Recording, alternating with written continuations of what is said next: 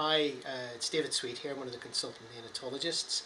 Today I want to talk you through the rPAP Inspire alternative means of delivery room stabilisation, which is a means of allowing early respiratory support with CPAP and the ability to give mum the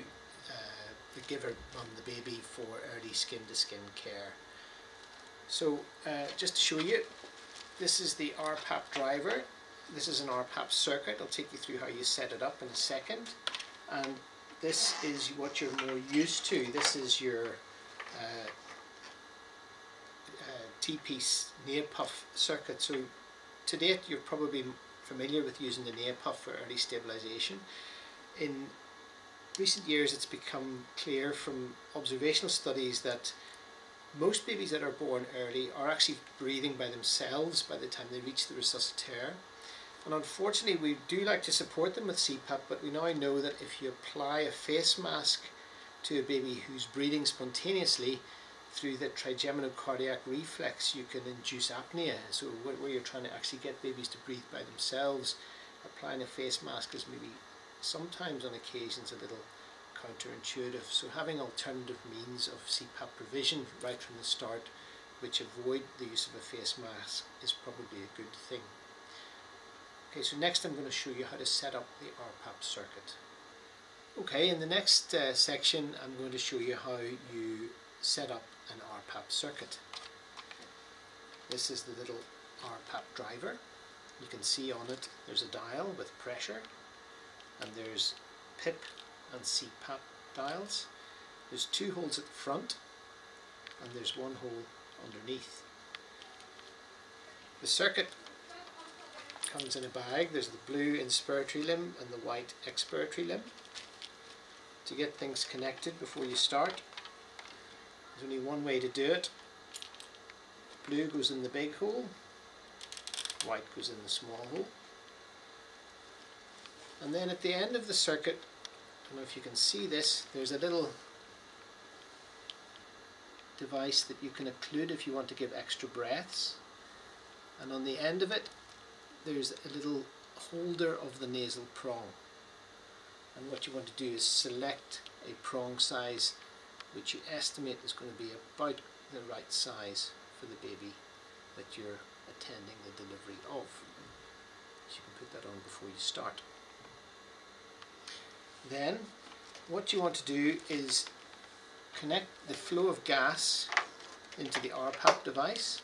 Normally the green tubing is connected into the NeoPuff device, so it can be removed and connected to the under part of the rPAP system.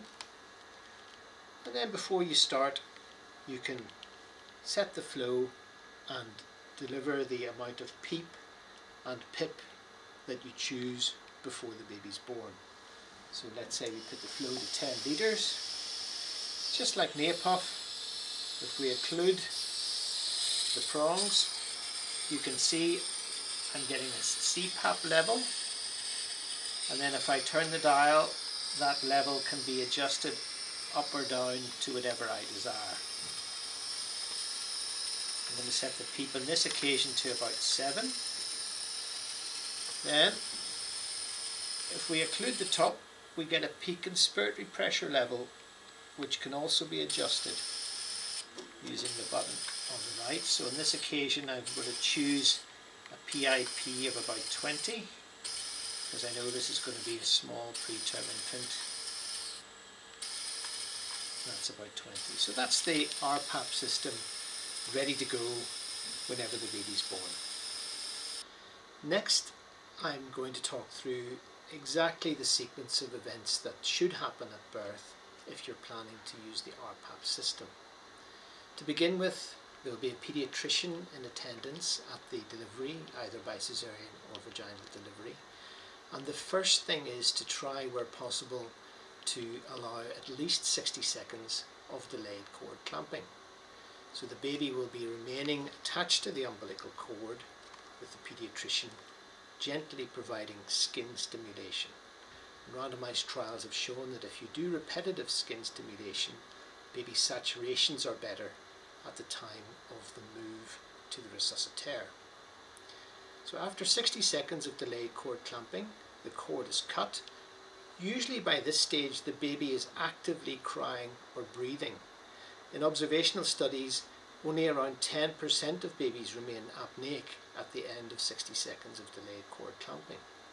The priority then is to get the baby into the bag under the radiant warmer in order to prevent heat loss, and then to make a decision about whether the baby needs lung inflations or whether you're satisfied that the baby is breathing spontaneously adequately enough just to proceed with putting on the rPAP system. So if the baby is apneic by the time they reach the resuscitator, then you need to proceed with lung inflation in the normal way, and probably for that your old familiar bag valve mask and NeoPuff is what you would use, and you must make sure that the oxygen supply is therefore going through the NeoPuff device with the appropriate pressure set, and you would proceed with the usual lung inflations until you're satisfied that the baby has an adequate heart rate and is breathing well spontaneously. Most babies don't actually need bagging because they are already spontaneously breathing by the time they reach the resuscitator. So for the majority of infants, we don't need to bag them before we proceed with applying the rPAP resuscitation device. To apply the rPAP device in a spontaneously breathing baby, the first priority is to get the CPAP hat in position with this little part at the front and these two Velcro clips at the front through which the grey Velcro material can be pulled tight to allow securing. Before you start the planned resuscitation, it's useful to allocate which team member is going to take charge of which job. One person can be allocated to hat application, while somebody else gets allocated to application of the pulse oximetry probe, because it is important to establish regular monitoring to determine what oxygen the baby's in and to determine if they have an adequate heart rate while they're transitioning in those first few minutes after birth. Once the grey connectors have been fed through the 3 holes in the hat in the usual way, starting underneath first, then over under, then it's important to secure the rPAP device in position using the Velcro fasteners on the hat, because the aim will be to have the ability of the baby to remain on CPAP without any paediatricians holding on to anything. You can see here we've got the device nicely secured and everything connected nicely to the hat. And because the oximeter's on, we should be getting continuous feedback about the baby's saturations and heart rate, and we should be able to dial up the oxygen from the wall according to the baby's sats and make a judgment about whether or not the baby's developing early signs of RDS, because the next decision that has to be made is whether we proceed with LISA surfactant before the baby is brought to mum for some skin to skin, or whether the baby is sufficiently well to proceed straight to skin without consideration of CPAP therapy. And this will largely depend on what oxygen the baby needs to keep them pink. Once you're satisfied that baby is breathing spontaneously, is well saturated, doesn't need immediate surfactant treatment, then it's time to consider whether you can proceed with the delivery room cuddle. And the aim is to allow mum and dad to spend at least a few minutes with baby without anybody else being involved in the near vicinity, so hopefully nobody having to hold anything on. So with the baby in the bag, we can stretch the rPAP device across.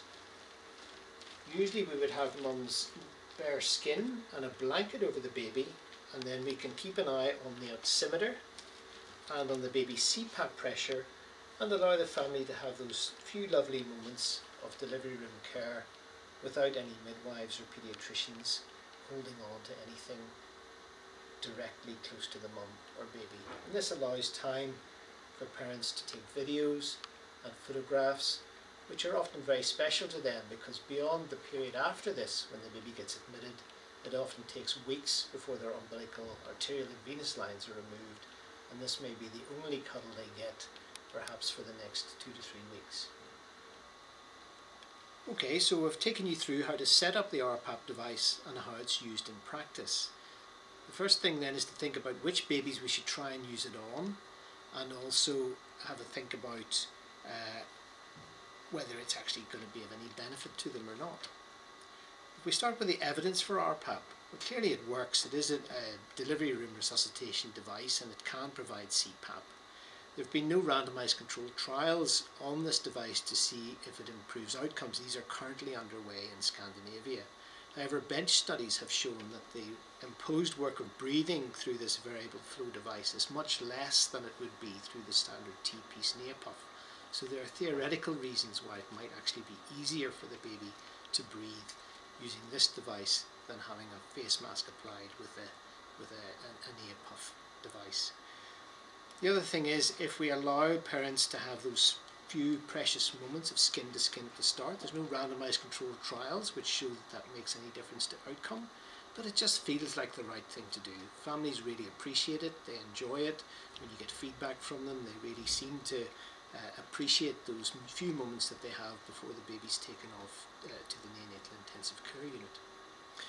If you want to spend longer in the delivery room with parents, it's important to consider the fact that this gas is unconditioned, and there are ways of setting up humidification circuits for rPAP which may allow you to extend the time that babies can spend with mums, but you've got to balance the need for the hassle of doing that versus the need to get the baby up into a safe environment and initiate your blood gases and your treatment with glucose infusions, etc.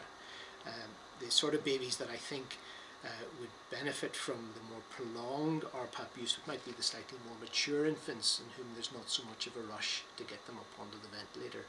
So this device, I think, can be used for really any baby that requires delivery room from the start. So I would tend to pick babies less than 32 weeks gestation. Ones that are between 28 and 32 weeks, you might want to consider them just going on the rPAP without humidification because they're not as likely to get cold. Babies less than 28 weeks gestation, it might be worth also consideration of humidification of the circuit, because that has been shown in randomised trials to improve the admission temperature of babies who are treated with delivery room CPAP. So I'd like to encourage everybody to try and give it a go. It is a device that works, and I think although it's not accepted standard practice everywhere, there's certainly, to me, there's definitely some advantages of using this system over the standard T-piece device, particularly for babies that are spontaneously breathing at birth.